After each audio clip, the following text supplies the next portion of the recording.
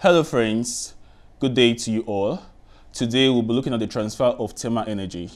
Now, what is heat energy? It is a form of energy that moves from one place or body to another due to temperature difference. Heat is transferred by three modes, which are conduction, convection, and radiation.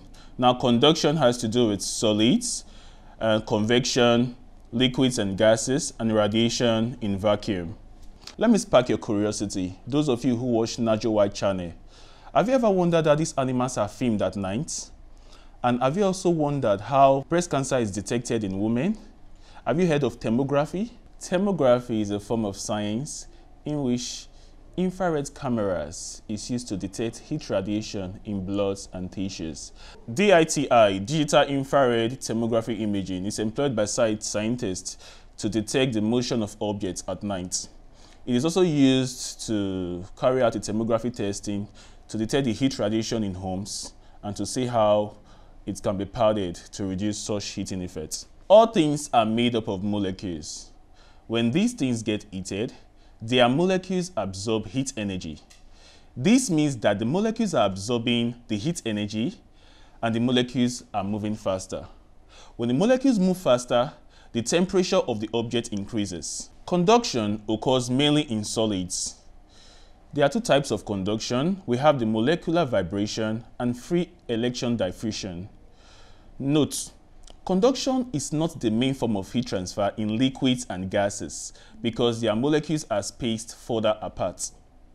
When heat is supplied to one end, the molecules at the hot end start to vibrate more vigorously. In the process, they bump into neighboring molecules, and in doing so, some energy is transferred to the neighbor. The neighboring molecule gains energy and starts to vibrate more vigorously. The cycle continues until heat is eventually transferred from one end of the solid to the other end. The free electron diffusion. This form of conduction takes place only in metals, as only metals have free electrons. The electrons are freed from the molecule when heated and they travel towards the cold end. At the cold end, they collide with the molecule, therefore passing all their energy to the molecule. There are two mechanisms of conduction in solids. For metals is the free electron diffusion, while for other solids we have the molecular vibration. Now take note, it's a vibration. It does not involve the actual movement of molecules, as the thermal energy is transferred from one molecule to another until it reaches the cold end of the solid. Conductors are materials that can conduct heat energy readily, while non-conductors or insulators are materials that cannot conduct heat energy easily. Examples, we have plastic, we have glass fiber, we have air and water. These are examples of insulators. For conductors, we have melters. Have you ever wondered why you feel a cold sensation when you try to walk out of your home barefooted? It is because the floor of your house is a good conductor of thermal energy, and as such, it absorbs heat energy from your feet when you are walking. Also, insulators are poor conductor of heat energy. That is why they are made use of in the handles of cooking utensils. The ceiling of most houses are padded with good insulators to prevent overheating and help maintain a good temperature, at least a convenient temperature in most homes. Convection occurs in liquids and gases. It does not occur in solid because the molecules are not free to move around. How does convection occur? For instance, in gases, when you heat a gas, the hot gas rises up while the cold gas goes down until equilibrium is reached. This process of convection occurs in land and sea breezes. That is why at night, the land is cold and the sea is hot. The reverse is the case during the day. Also, a liquid is not heated from the top due to the movement of convectional currents. When you heat a liquid from the bottom, hot liquid from the bottom rises to the top and replaces the cold liquid that also goes back to the bottom. The cycle continues like that until equilibrium is reached and the whole liquid attains a thermal equilibrium at a particular temperature. Now the third mode of heat transfer is radiation.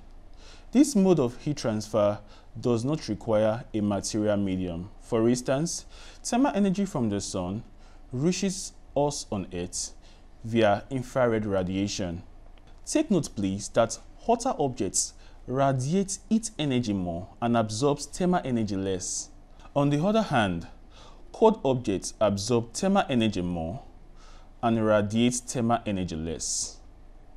This is because the amount of energy absorbed or radiated is as a result of the temperature difference between the body and its surrounding. Now, this process can be enhanced with knowledge of modes of heat transfer. On a sunny day, for instance, it is advisable to put on a white cloth than a dull black cloth. This is because bright and shining surfaces are poor absorbers and emitters of thermal radiation.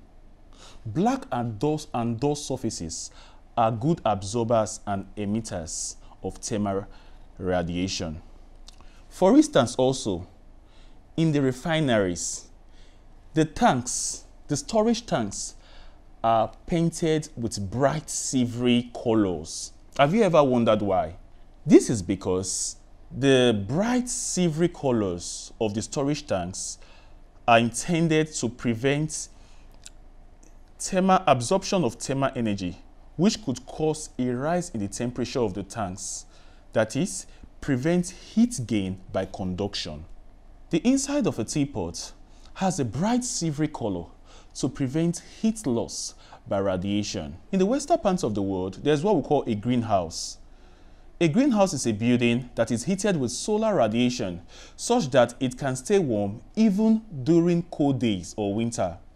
Light from the sun passes through the glass roof to heat plants and the ground inside the greenhouse. These objects then emit infrared radiation, which is absorbed in the glass roof. And as such, the temperature is kept constant for a long period of time. A vacuum flask is designed to prevent heat loss in a number of ways. For instance, the vacuum prevents heat loss by conduction and convection.